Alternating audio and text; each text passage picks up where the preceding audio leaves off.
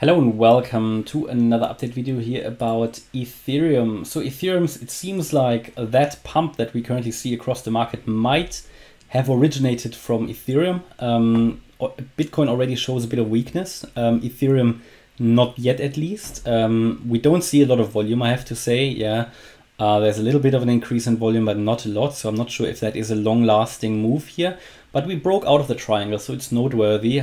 Something I made you aware of in the earlier video. Also posted it on the Telegram Signals channel for gold members earlier, that there is a potential for a breakout here. And watch the chart.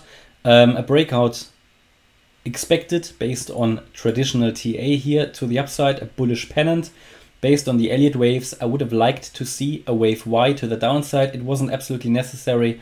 And it's still possible, by the way. In a fake out scenario, we could still come into this area here.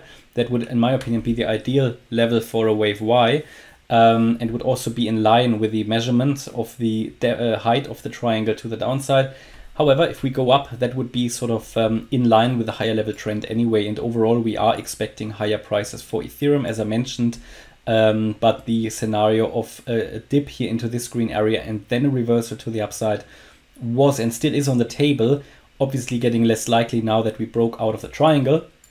But as long as we are below 1784, still on the table, because it could only be a fake out. Now a move above 1784, which is the wave one high here, would take us certainly higher, and we could get really to $2,000, I think, is the first major resistance level, because it is a psychological one. It is also here the wave C high from before, so basically resistance level, but really a major level only because of psychological, it's sort of it's a relevant level. Every $1,000 level is sort of relevant from a psychological point of view.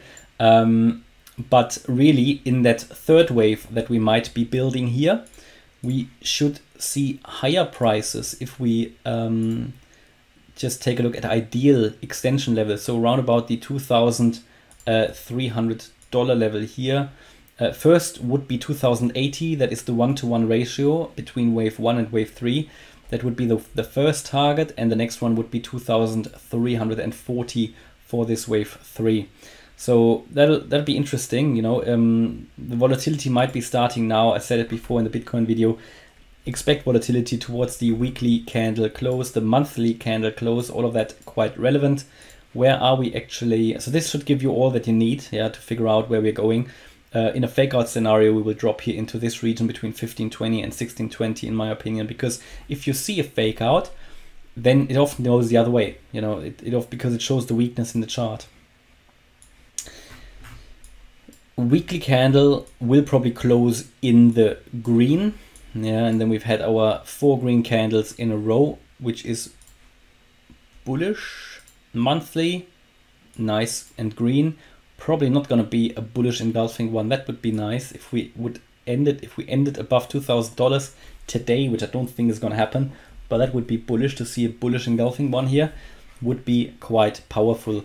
But yeah, so that's currently here my view about Ethereum. So hopefully you liked the update. If you did, please hit the like button, leave a comment and subscribe. And if you really like the content, then please check out the channel membership. Thanks a lot for watching.